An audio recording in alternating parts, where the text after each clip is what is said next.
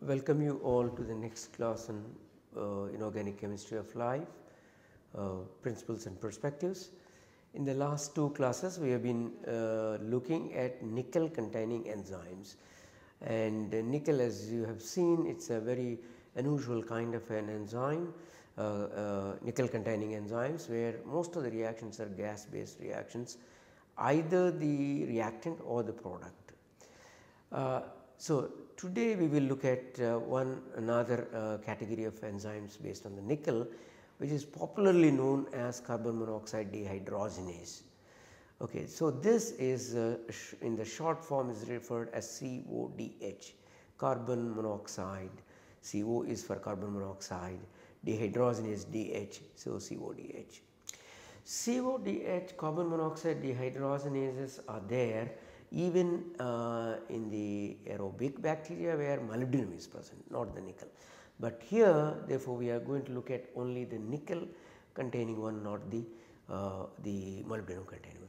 So, the nickel ones are there in the anaerobic bacteria.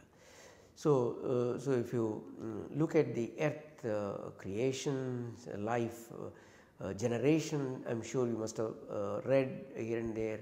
It has started with reducing atmosphere, and then the life has started out of that.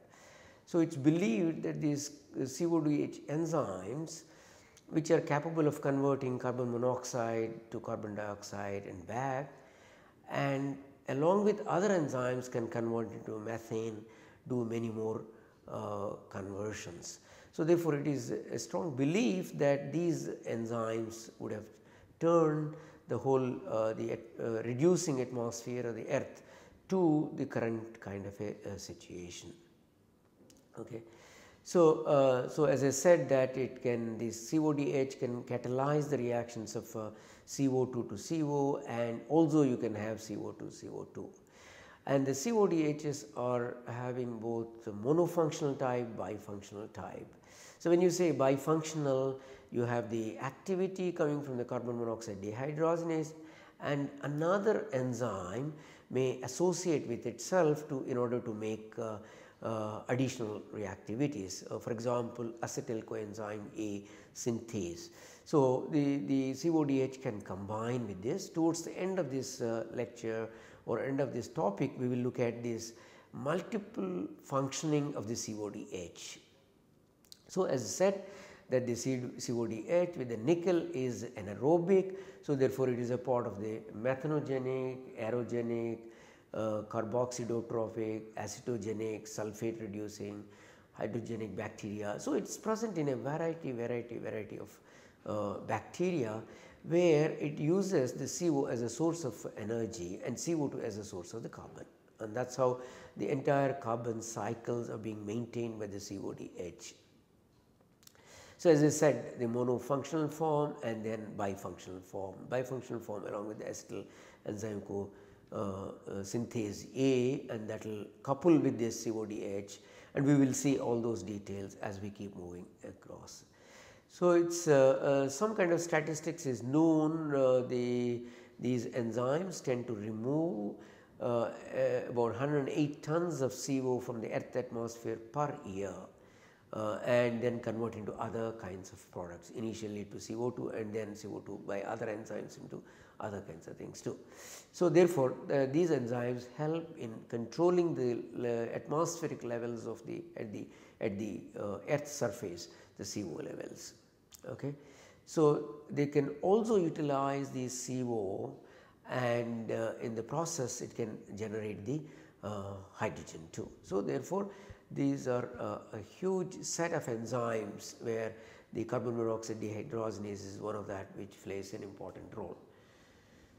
Okay, let us look at one of those enzymes, carbon monoxide dehydrogenase. Here on the left side on the top the panel, we have the enzyme structure. This particular enzyme structure is from a bifunctional. It is carbon monoxide dehydrogenase with acetyl coenzyme synthase.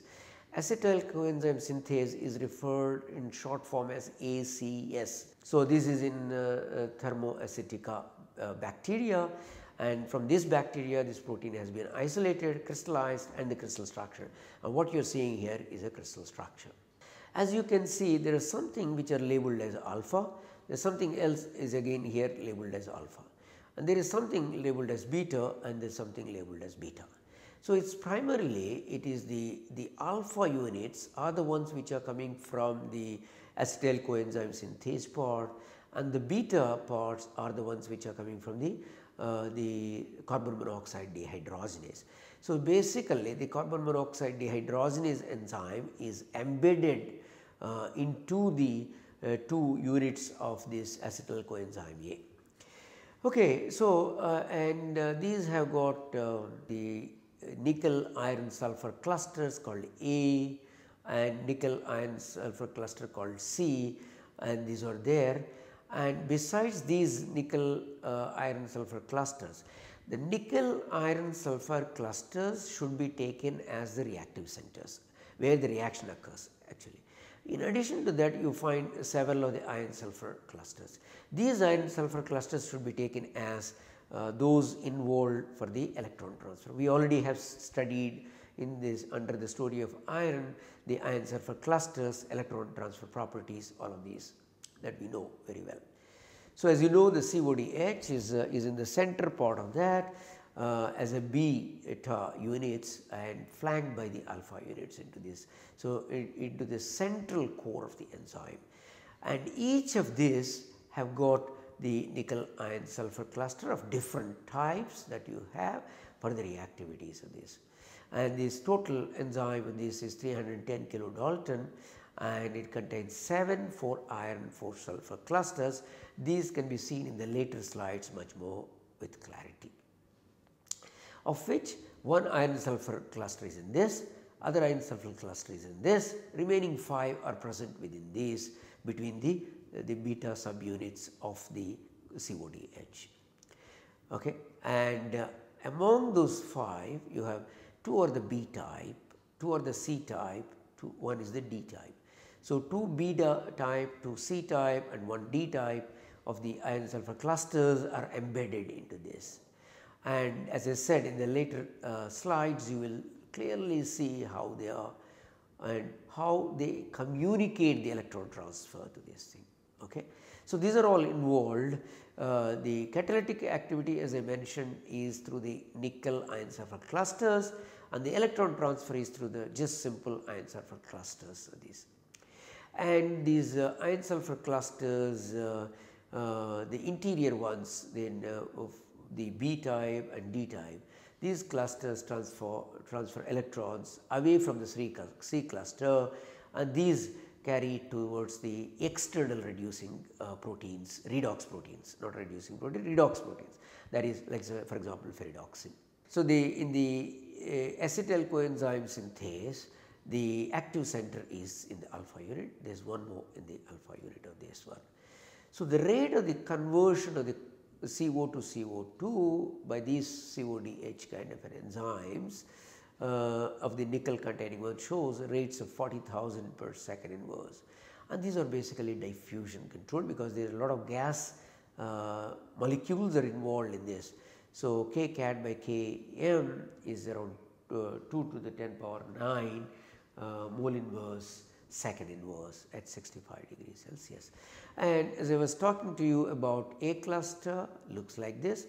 This part is the iron sulfur, this part is the nickel, these two are connected. This is C type cluster, this portion is the iron sulfur, this portion is the nickel part of it, is the green one, nickel part of it. So, this is the iron sulfur, these two are integrated. So, these two are bit different in nature, okay, and these are present accordingly in these enzymes. Okay, as I told you earlier that you can see that the 5 iron sulfur clusters you can see here, 1 here, 2 here, 3 here, 4 here, 5 here, that is how it is. So, these are all present in the CODH, and 1 each is present in the acetyl coenzyme A synthase. So, that is how you can see that they are all separated by 10, 12, 13 angstroms from here to here, here to here, here to here, here to here. So, these are the ones which couple the electron transfer, and they do take electron from C to B and D, and then finally give it to external redox proteins like ferredoxins, etc. in these ones.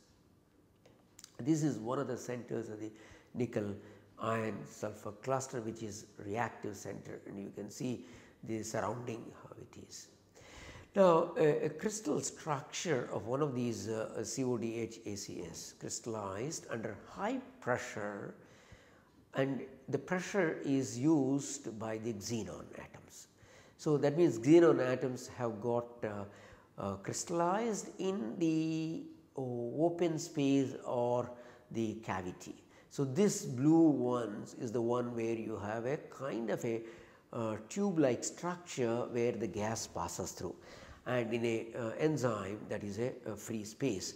So, this free space is filled by these xenon atoms when you pressurize, and then you can see the path of the gas, how it moves from one to the other. So, this portion is from acetyl coenzyme synthase, this portion is acetyl coenzyme synthase, and this part which is in the center is the one coming from the carbon monoxide dehydrogenase, and you can see the 5 clusters here, the iron sulfur clusters, which you have seen over here. Okay. Now, you understand the skeletal aspects of the structure of the CODH coupled with the acetyl coenzyme A. So, it is a very thing. Now, let us come to the reaction. So, in the reaction of this, you talk about the C cluster of nickel iron sulfur cluster with the nickel center here. When you pass carbon monoxide, so for a period of time, then this would tend to attach to the nickel center over here, and the neighboring iron center has the hydroxyl, which will act like a nucleophile. So, the nucleophile will be acting on this CO or carbon monoxide, which is bound to the thing, and for that you require a deprotonation, and the deprotonation is triggered by the binding of the CO here will bring some changes in the protein, which will pull out this proton out. Therefore, you have a O minus, and this O minus will attack on this particular CO and then form an intermediate. You see that NiCOOFe. So, you have a bimetallic intermediate, is a bimetallic intermediate is there. Now, this is due to further entry of water and conformational changes, and this will come out as CO2 and the proton, and that will lead to the cluster in a slightly different redox state of this one. Okay. So, you have a different state, and this particular different state of the redox state, as you can see over here. So, this is regenerated back to this by using a coupled reaction. Okay. So, this is the B type oxidized going to reduced, the B type iron sulfur cluster oxidized will go to the reduced, and then it oxidizes the reduced part. So, you have a reduced form of the nickel iron sulfur cluster here, and this is reoxidized. So, the oxidized one will get reduced, and this reduced one will get oxidized, and that is given to ferredoxin. So, therefore, the B cluster of B iron sulfur cluster is communicating the electron with the ferredoxins outside. Okay. So, now you understand. Okay. You return back. Now, this one, as you can see, the carbon monoxide binding, carbon monoxide conversion, this and release is called like a ping. So, the protein going from this native state to a reduced state, and then to bring back to the native state you have a Pong mechanism, and this is the electron is taken out by this oxidized cluster, and the cluster becomes reduced and the catalytic center will get oxidized. So, you know that always when there is some reduction, it is always coupled with an oxidation. You should see always that one. So, it is an excellent way of doing. So, this part of the thing is called ping, this part of the thing is called the Pong, and you know where the ping and Pong are referred. I am sure you know by various means, or you yourself will be playing a table tennis. In the table tennis, it is referred as the ping and the Pong. So, ping is you pushing the ball and the back the receiving from the other your neighbor. So, this is kind of a ping pong reaction. Hope you understand the whole protein. So, the protein has got the acetyl coenzyme on this side flank, acetyl coenzyme synthase A, and then CODH, and then you have all these clusters, 2 of the B types, 2 of the C type and D type. At the end one of the B type will revert it back. So, you have an enzyme going to the reduced form, and then reduced form is reoxidized, and this is the kind of a cycle. And by putting the xenon atoms, you could see the path through which the gas is going out. So, you need entry gas and exit, all these kinds of things are there, and they can be funneled to the funnel. So, therefore, you can have a gas molecule going from the acetyl co-synthase A to this CODH, as well from CODH to acetyl coenzyme A. So, that means these two together can do a lot of things. We will come to that in a while. So, is this clear? Carbon monoxide binding at the nickel center, FeOH providing a nucleophilic attack by deprotonation, giving an intermediate between the nickel and iron. The COO is bridged between them, and this is released as CO2, and the protein, the center is reduced, and this nickel center is the reduced nickel center is reoxidized back to the normal by this B part of the oxidized iron sulfur cluster going to the reduced, and the ferridoxin oxidized goes to the ferridoxin reduced accordingly. Okay, this is one part where we have seen CO going to CO2. Let us look at another enzyme where the methyl goes to methyl moiety goes to methane moiety, the methyl going to the methane moiety, and this is referred as methyl coenzyme M reductase. So, MCR. This methyl enzyme coenzyme M reductase has got a coenzyme part called F430. So, have a look at this F430. This enzyme can do a turnover of 100 per second, and with the kcat by Km of 1 into 10 power 5 mole inverse second inverse. Very interesting. So, this looks in the first sight as if it is a porphyrin, and if you look at very close by, no, not a porphyrin, highly reduced centers that you have.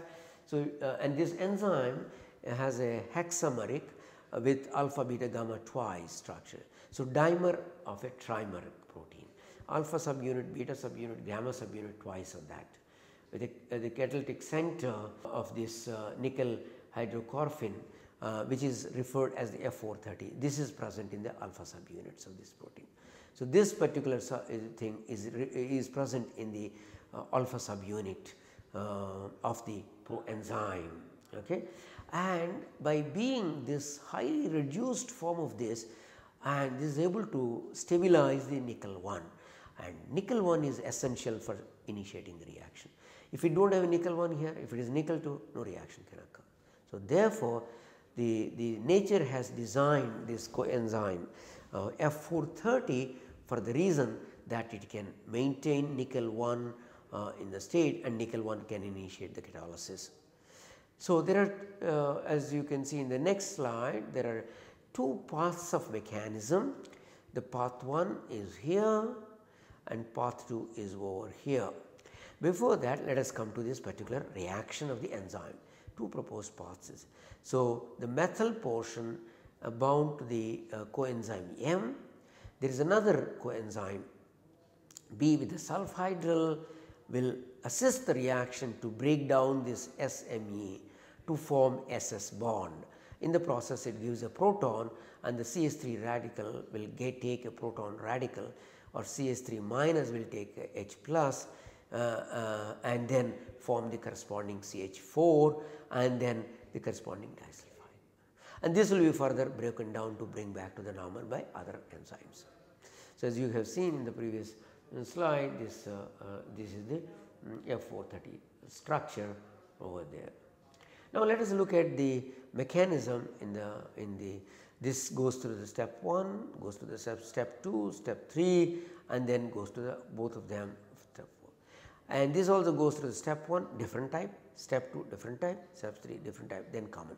So, that means they come to a common kind of an intermediate at this stage which leads to the product of this. Okay, nickel which is in reduced form is called nickel 1. Nickel 1 now can act like a nucleophile.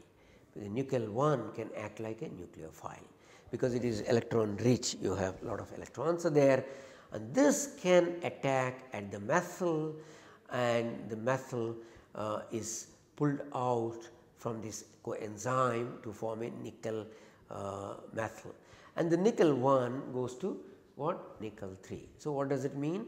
Nickel 1 has got oxidized to nickel 3. So, what does that mean? That means that it has given away the 2 electrons. So, it has given away the 2 electrons to make this one and then bind to itself. That means CH3 minus you are getting into this. So, now the nickel methyl moiety and then you get the other part, the COMS SH part of that, where the proton is coming from the this counterpart of the thio part of this.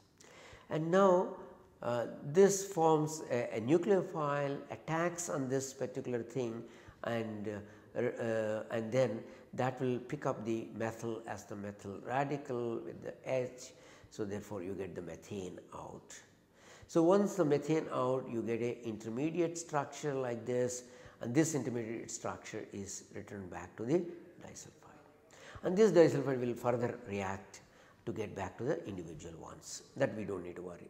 So, pickup of the methyl from the coenzyme by nickel 1 converting to nickel 2 methyl, nickel 3 methyl, and now this is being assisted by the other one CO coenzyme with SH giving away the proton, and that leads to the creation of this radical, and then attack here to form the thiol kind of a radical, thiol disulfide thiol kind of a radical, and that goes back.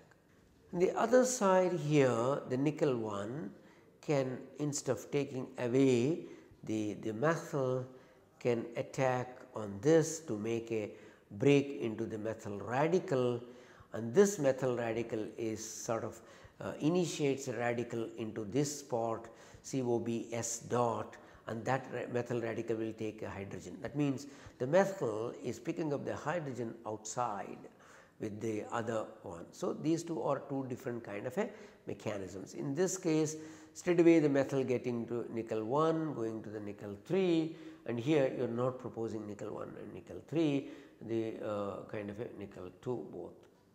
And this particular thing takes up proton, and then from this and goes into methane, and that forms this, and this again attacks on this and forms this particular intermediate, go back to that. Okay. So, in all these, so these are the kinds of proposed mechanisms, and we are not going into the details. Both of these are possible to be giving the final product. At this stage, we do not need to worry which of these are fully supported by the experimental or some computational, which I am not going into the details. At this stage, you take these two as the two mechanistic aspects of it. No, so you have already seen CO to CO2 CO going to CO2 conversion. Now here coenzyme methyl going to methane conversion, and then let us look at the third part is acetyl coenzyme, how it functions. Acetyl coenzyme will do what? It will do acetyl moiety synthesis. So, what is acetyl moiety? So, acetyl moiety is COCH3. So, that means you have to get CO, so get CO, get CH3, and then you form a bond to get enzyme bound CO CH3, then break this one, break this part of it.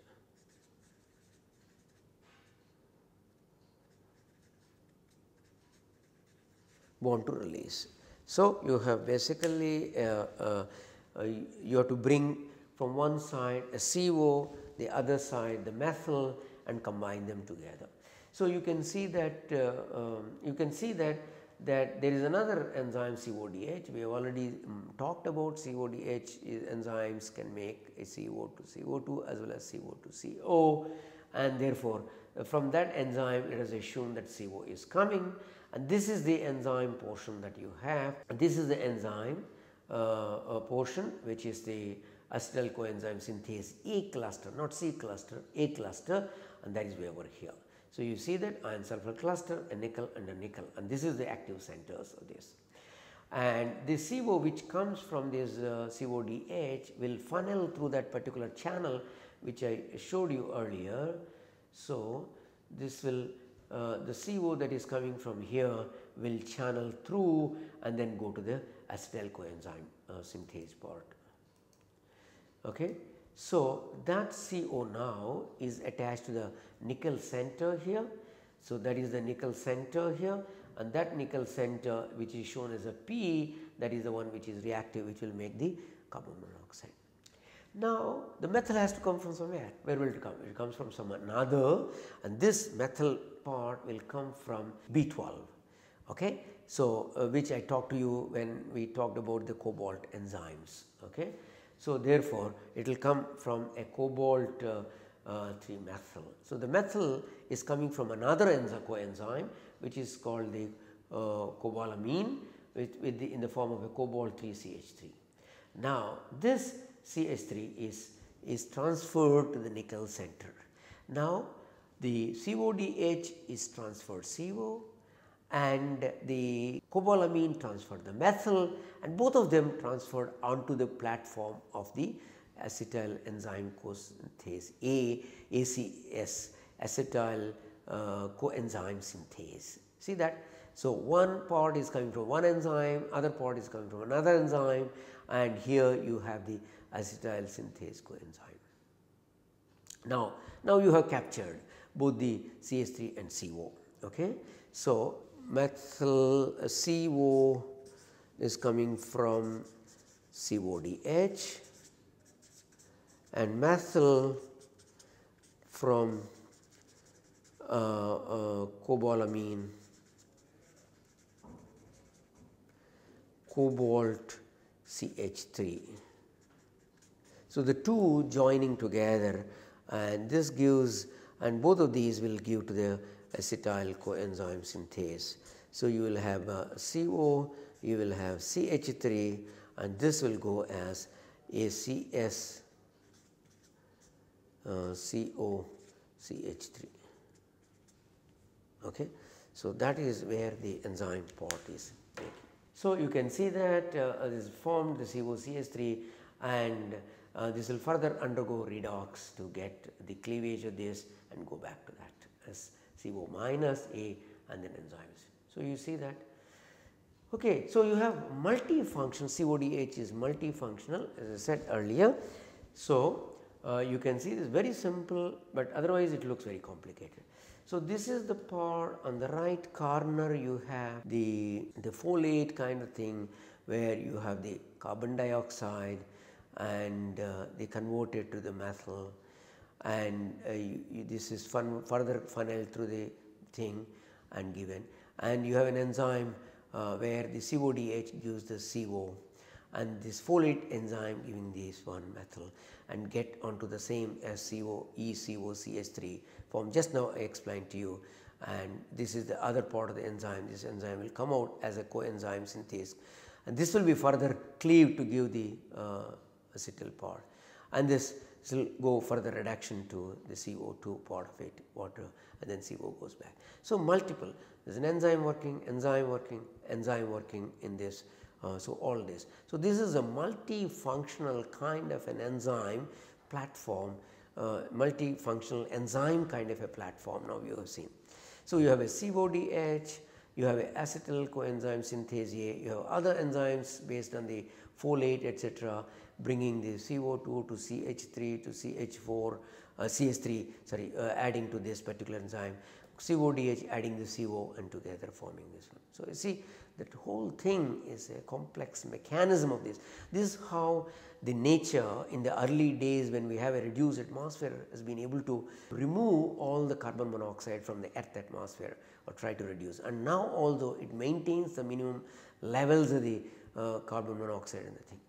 So, essentially under this nickel title what we have learned? We have learned an enzyme where the urea gets hydrolyzed, as you can see, to ammonia to CO3.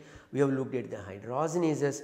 Now we have looked at just now the carbon monoxide, carbon dioxide, carbon dioxide, carbon monoxide dehydrogenase. We have looked at the methyl coenzyme reductase. We also have looked at the acetyl coenzyme A synthase, and we have looked at prior to that nickel superoxide dismutase, all of these, and glyoxylase, how the conversion cis trans, all these things.